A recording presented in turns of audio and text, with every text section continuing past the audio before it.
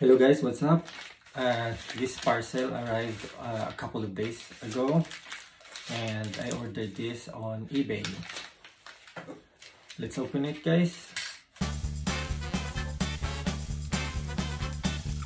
And here it is, MrStomp. It says, MrStomp, put some beat in your jam. Cigar box, hand printed stompers, and that's the hand printed.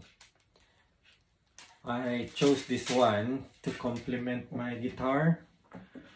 Actually, on the photo on eBay, it's much lighter, the color, but here it's a bit dark, so I thought blue and blue, right? It's got this anti-slip. And it's a wedge, because I got a cheap one before, which is like up to like 3/4 to here only. It's a square and like a block, not a wedge type. It's so tiring on the leg. This one hopefully is a lot better. So I prepared my guitar lead, because you will be needing a guitar lead for this one. So this one goes to, there's no battery for this one, so it's a straightforward. There you go. And then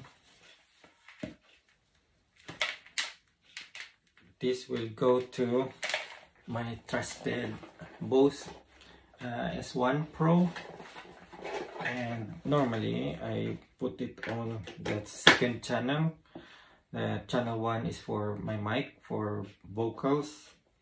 And then MrStomp is suggesting to, like, at the moment treble is 0, and my bass I didn't put it all the way up, but he was saying or suggesting put it all the way up.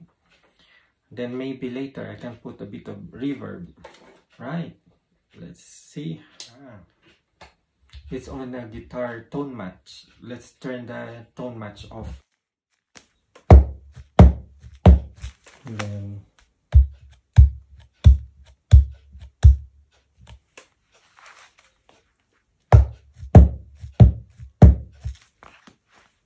again.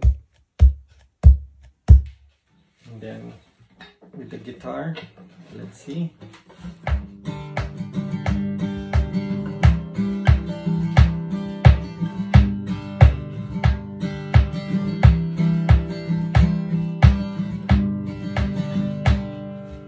It's not tiring on my leg as well.